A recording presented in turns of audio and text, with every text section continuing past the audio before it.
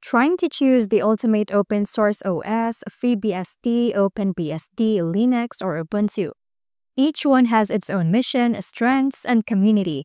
Let's find out which is really worth your time. FreeBSD is all about performance, consistency, and advanced features like ZFS. It's ideal for servers, power users, and clean code lovers, but it takes effort to configure. OpenBSD is focused on security and simplicity. It's ultra-minimal and locked down by default, which makes it great for firewalls and audits, but not for daily desktops. Linux is a kernel, not an OS, but you get tons of distros based on it. It powers everything from Android to supercomputers, giving you infinite flexibility if you pick the right flavor. Ubuntu, built on Debian Linux, is beginner-friendly, widely supported, and just works out of the box. It's perfect for desktops, development, and even servers.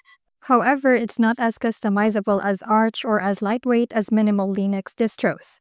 Go with FreeBSD if you want performance and deep system control.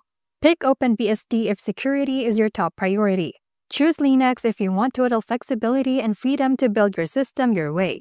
And use Ubuntu if you need something that's beginner-friendly and works right out of the box. There's no one-size-fits-all, just choose what fits you best. This has been How to Literally, where we keep it smart, simple, and scam-free. See you in the next one.